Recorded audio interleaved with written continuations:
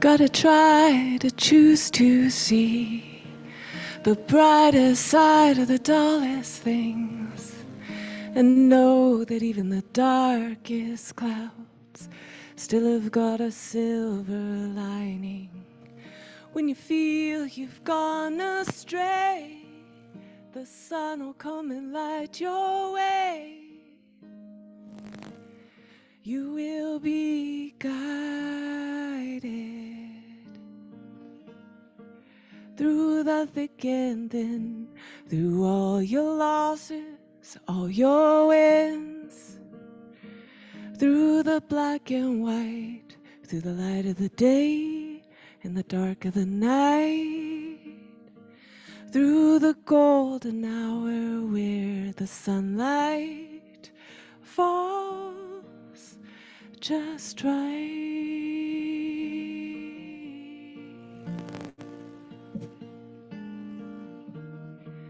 When it seems you cannot weather another long and lonely winter, your bones are cold and your heart it aches for the shelter of a love that's tender, the sun will come and light your way and warm you with its lovely rays. You will be guided through the thick and thin, through all your losses, all your wins, through the black and white, through the light of the day and the dark of the night, through the golden hour where the sunlight falls just right.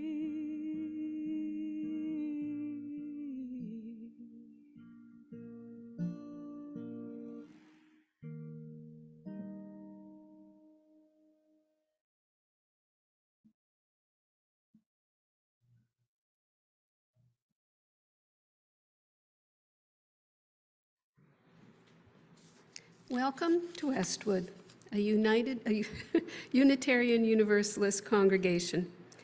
We aim to support each other in our spiritual journeys, drawing from the wisdom of many religions, as well as many individuals, and our growing science-based understanding of the world and of ourselves.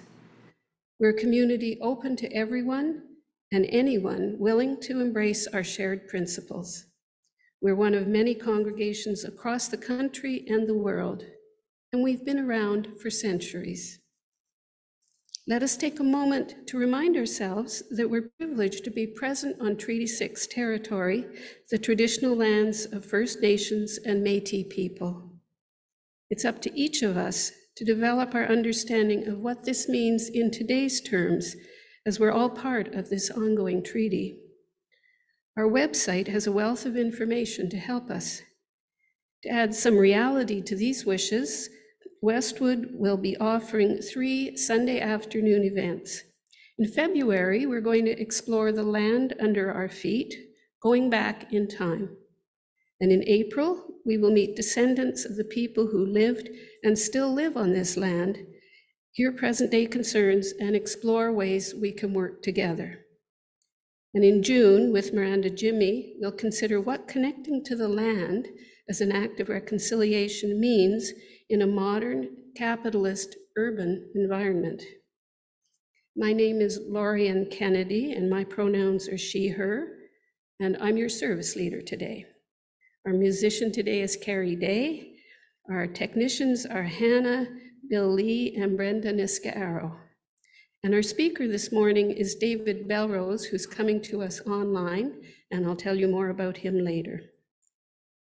To receive information about our upcoming services and events, please sign the guest book on the table at the back and include your email address.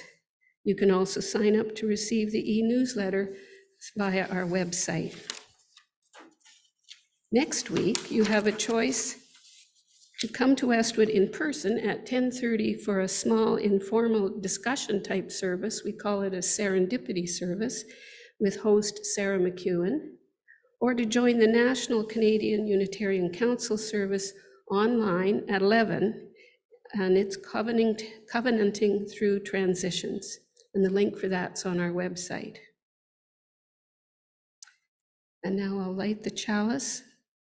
So we open the service this morning with words from Warmth in Winter, that seems terribly appropriate, by Ben Sewell, courtesy of the UUA Worship website and David Belrose. Now has come hard winter, with whip of wind and slash of snow, and the diamond-bright stars in the black ice of the heavens. Just as we resist the season with shovel and scraper, wool and windbreaker, we embrace it with sled and snowboard, cocoa and comforter. Winter is here. Let us find warmth in this time of being together. And let's start that off with our first hymn, number 54.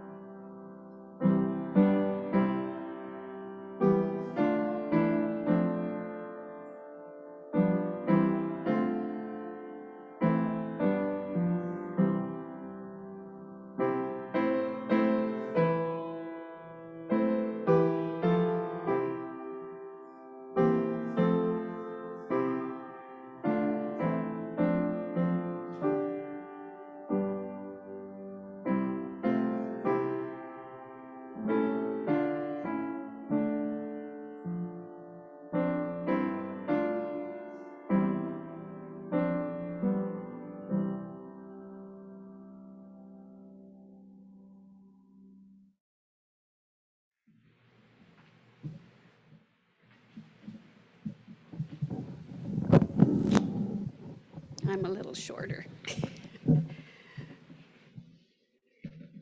Candles of joy, concern, and gratitude. That's a ritual that binds us together each week.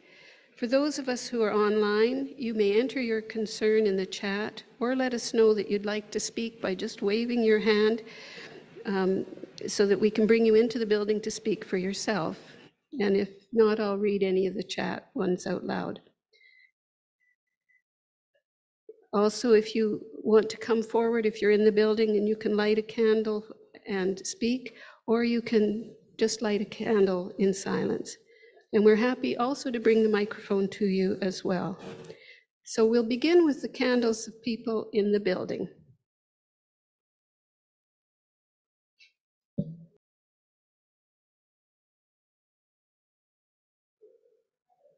No? Okay, thank you.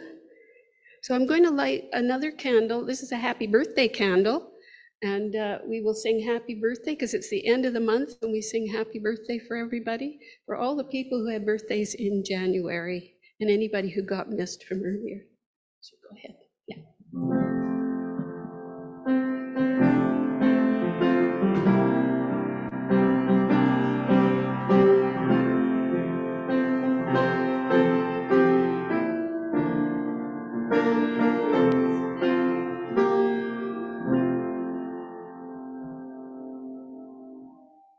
And I'll light one final candle for all those things that we hold in our hearts and we haven't spoken out loud.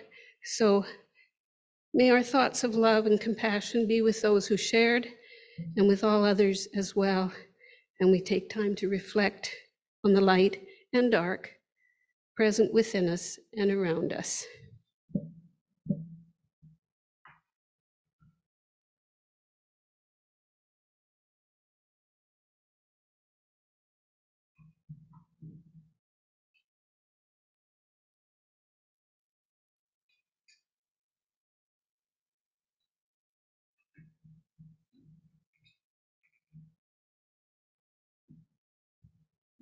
If you would join us in the affirmation.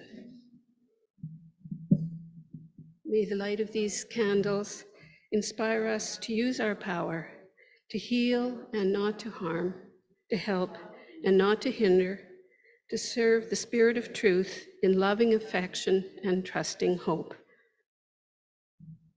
We give thanks for the many gifts of our communities. We thank those who continue to safeguard our spiritual communities by continuing to send in pledges and offerings, including offerings of time and talents. Thank you to everyone for continuing to share your gifts. And if you wish to make a gift, the information for doing so is on the right-hand side of this slide. Let us acknowledge our offerings as we sing together, "From You I Receive."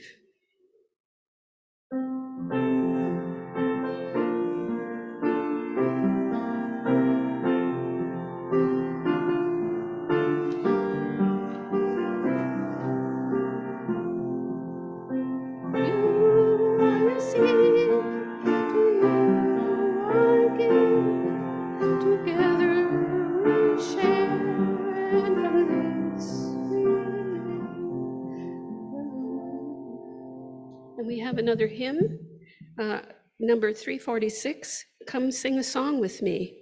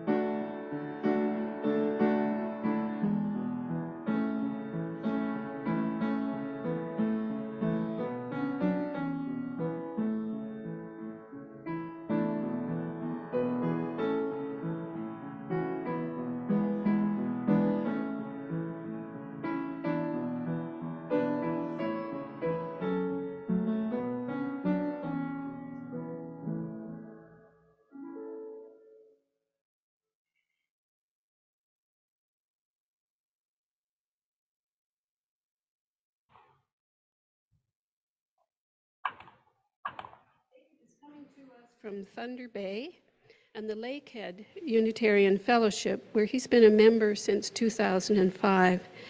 David currently delivers a monthly service there using resources from a Unitarian resource called Touchstones, which we're now exploring ourselves. He's been on the Lakehead Fellowship's board and Sunday Services Worship Committee, and his spiritual journey has been multifaceted, embracing a variety of traditions anchored within Unitarian Universalist principles and sources. Thanks so much to David for bringing his talents to us with the topic Winter and Wintering. Thank you, Lorian.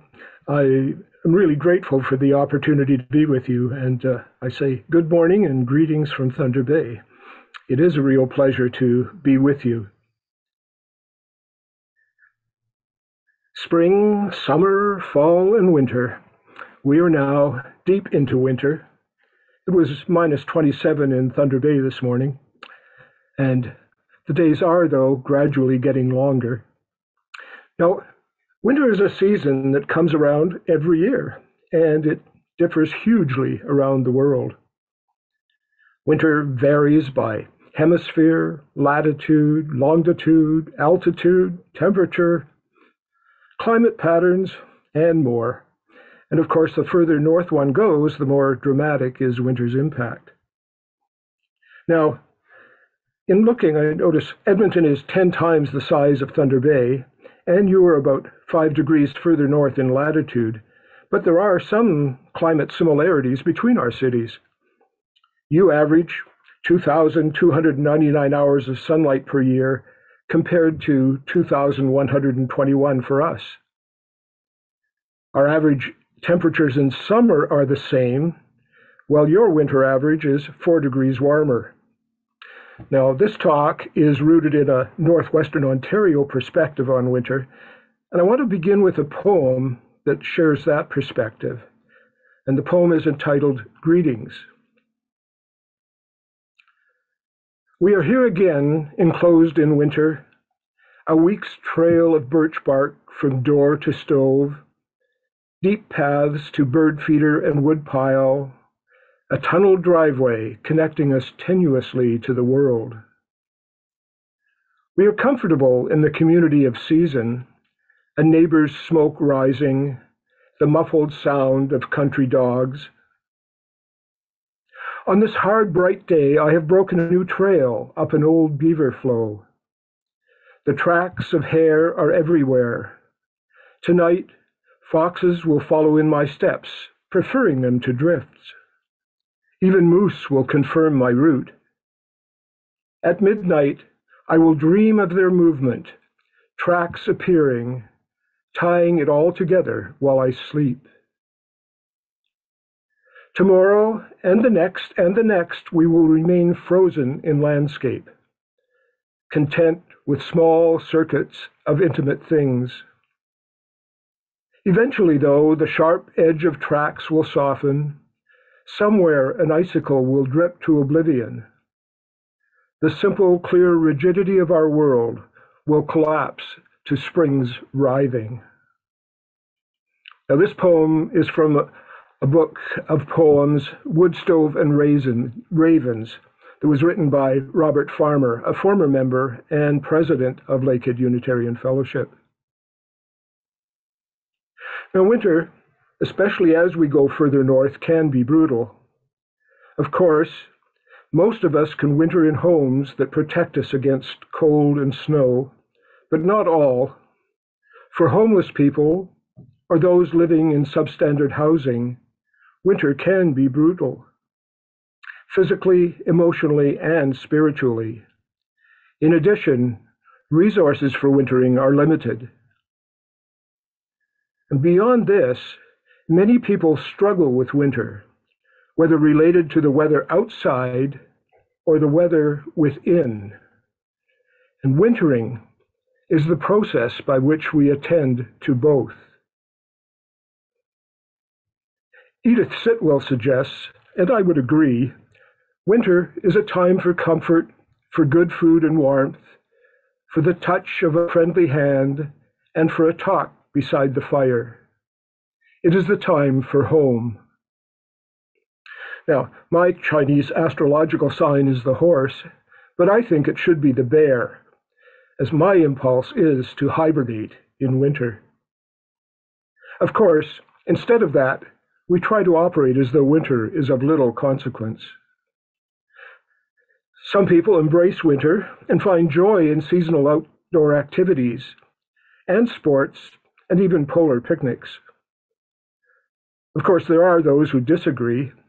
As Dave Barry put it, the problem with winter sports is that, and follow me closely here, they generally take place in winter.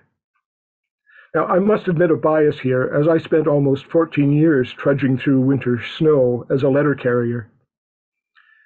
And winter weather can often lead me to Shakespeare, and now is the winter of our discontent. We each approach winter differently. Wintering is the process of navigating winter, a season that is, in many ways, a time of regeneration. Of course, there is the external season, but there is an internal season that also requires wintering skills. And there are individual differences, as Martin Marty noted when he contrasted a summery spirituality with a wintry spirituality. I'll look at that more later. For some, winter pushes them outdoors, while for others, it pulls them indoors. Now, for both, regeneration is an essential process, whether by the exhilaration of downhill skiing or the contentment of drinking hot cocoa in front of a fireplace. Reverend Jane Thixton looks at the difficulties of winter and wintering. Winter does have its purpose. Winter invites us to slow down, to go within, to explore the inward soul. The silence, the darkness, the very bleakness of our surroundings, as well as the promptings of our bodies, suggest that we are entering a season of quiet, of reflection, and of low productivity. Like the earth, we have our seasons too, and spring within can only come if some winter has come first. The winter of the soul can be a bleak time, a time of barrenness, emptiness, and darkness. It is often not clear that it is a seasonal cycle and that spring will follow. It can be a short cycle, or it can last a long time. It can feel like a wasteland, like nothing is being accomplished, like creativity has withered. It can feel like your soul is dead, just as the winter of the earth makes the earth appear dead. If we don't recognize it as a necessary cycle, it can lead us to despair, and despair is not fertile soil for the growing of the fruits of the soul. I know that the past few COVID years have often felt to me like extended wintering. In her book, Wintering, The Power of Rest and Retreat in Difficult Times, Catherine May writes, "Everybody winters at one time or another. Some winter over and over again. Wintering is a season in the cold. It is a fallow period in life when you're cut off from the world, feeling rejected, sidelined, blocked from progress, or cast into the role of an outsider. Perhaps it results from an illness or a life event such as bereavement or the birth of a child. Perhaps it comes from a humiliation or failure.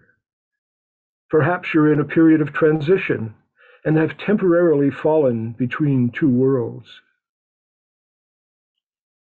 In emphasizing care, she writes that wintering is a time for reflection and recuperation, for slow replenishment, for putting your house in order. Doing those deeply unfashionable things, slowing down, letting your spare time expand, getting enough sleep, resting, is a radical act now, but it is essential. She writes, to get better at wintering, we need to address our very notion of time. We tend to imagine that our lives are linear, but they are, in fact, cyclical. The physical, emotional, and spiritual challenges of winter call for skills, activities, and practices to use in the wintering process. These are aspects of a theology of care, both self-care and caring for others. A theology of care in the context of wintering is grounded in our first three principles: the inherent worth and dignity of every person, compassion in human relations, and acceptance to one another, and encouragement to spiritual growth. Some of our sources also inform this theology: a renewal of the spirit and an openness to the forces that create and uphold life, the transforming power of love, the guidance of reason and the results of science, and to live in harmony with the rhythms of nature. A theology of care focuses on doing, on living our principles and values into action. It draws on belief and wisdom, but it is grounded in action. A theology of care is a practical theology as it seeks, notes UU theologian Thandeka, to be a faith in action way of loving beyond belief.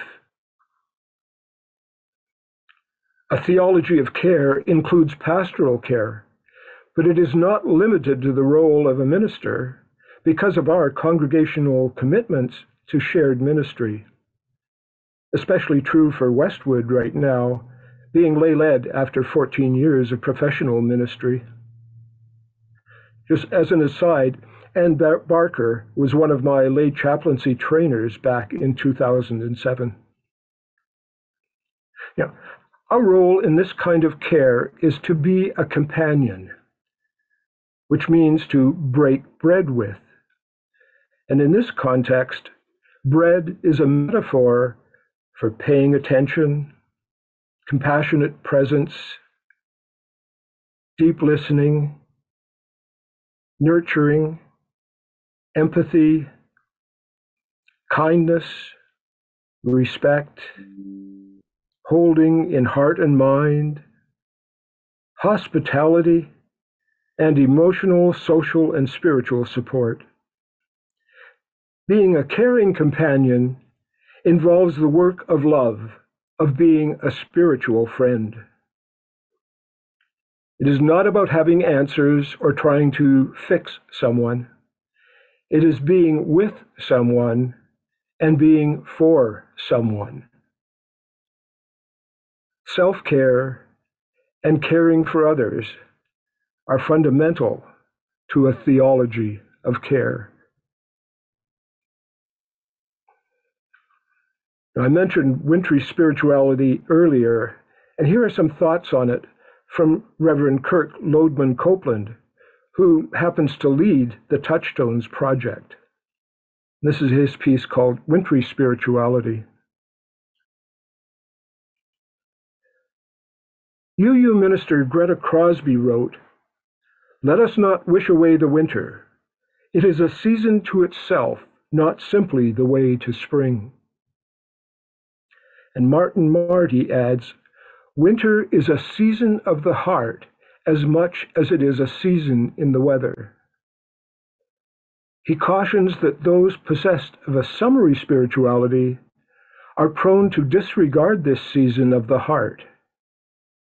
In winter, we must rely on a wintry spirituality. A wintry spirituality demands faith, faith that there is more than meets the eye or touches the heart, more love, more hope, and more life. In winter, less appears to be less, but it is so much more than meets the eye.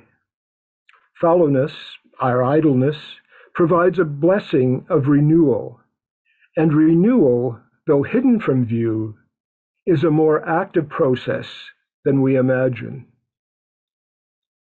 And winter also requires patience, for the changes that this kind of spirituality foster happen slowly. We must learn not to hurry winter, but to wait on it. Winter invites meditation, an encouragement to reflect, perhaps, on things for which we have no words. In the great spiritual traditions of the world, meditation is the discipline by which we move beyond words to what is. This essential isness is too immediate and complex and mysterious and sublime and simple to be captured in mere words. This is why the mystics are unable to speak directly about their experiences of encounter with ultimate reality. In this way, they are like those poets and watercolor artists who convey as much with silence and empty space as they do with word and image. Perhaps this is the sacramental aspect of winter and art, to draw us into mystery without ever finally naming it for us. Winter offers a way of being religious. Dogmas and doctrines, creeds and decrees, questions and answers, so many words and so little understanding. Let us instead seek enough silence to protect us from the idols of our own certainty. Let our gaze return again and again to some familiar winter landscape, perhaps the one outside our kitchen window. Certainly that's true for me. Let us meditate on it like a verse from Scripture, allowing it to teach us year in and year out what we still must learn and yet already know. With each meditation, we will be aware that the winter weather has altered this outer landscape, just as each day lived alters our inner landscape. The changes, though imperceptible, are cumulative. It is only by paying attention that we understand that winter is not one season, but many. Even if we cannot name the changes in snow and ice, in temperature and light, we can learn to sense them. Most people think that prayer is words. More often than not, it is silence. It is a way of opening ourselves to that which is. UU minister Jacob Trapp said that to pray is to listen to the revelations of nature, to the meaning of events. And in this way, winter is a prayer without words. Do you understand that we need silence just as the Northern Hemisphere needs winter? Each, in its own way, is a path to new life, prelude to renewal. Let us not wish away the silence. It, too, is a season to itself, not simply the way to something else.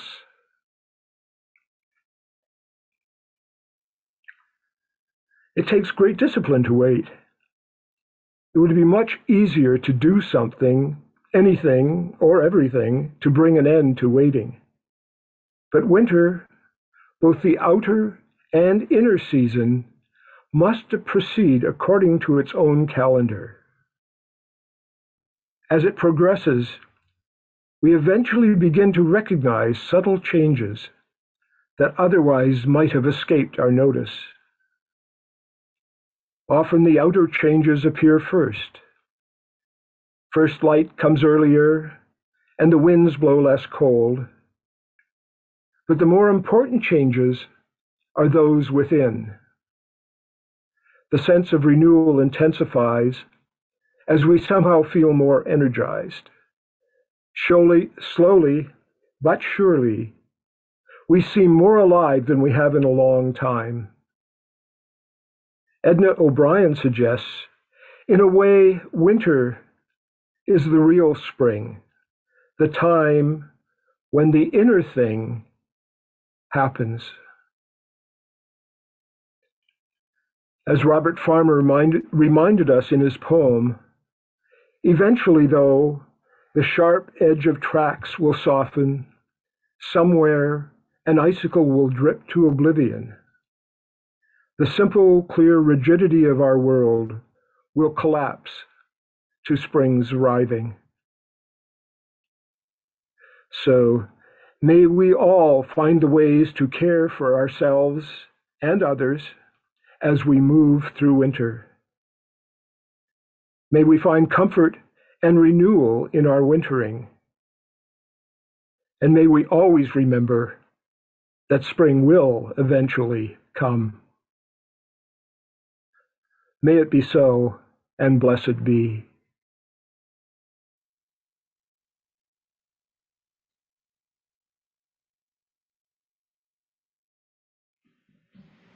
Thank you, David. We have a third hymn, Stillness Reigns, number 49.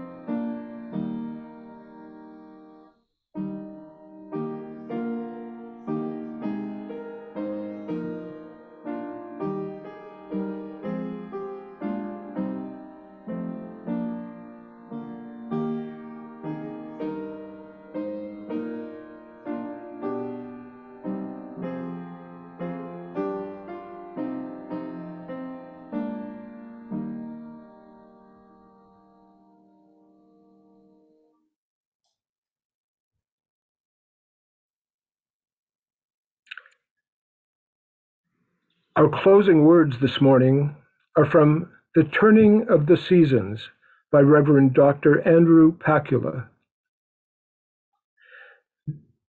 May you know fully and deeply the blessings of each of your heart's seasons. the inward turning of winter, springtime's lush renewal, the effortless, steady growth of summer, and autumn's rich harvest. May your passage from season to season be blessed, eased by hands to hold, and by the light of love to guide you on.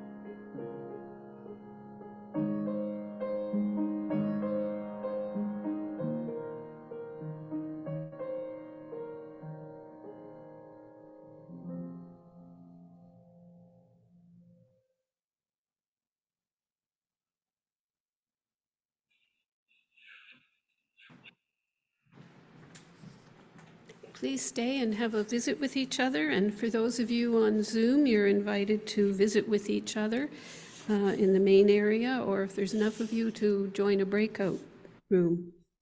Have a wonderful day.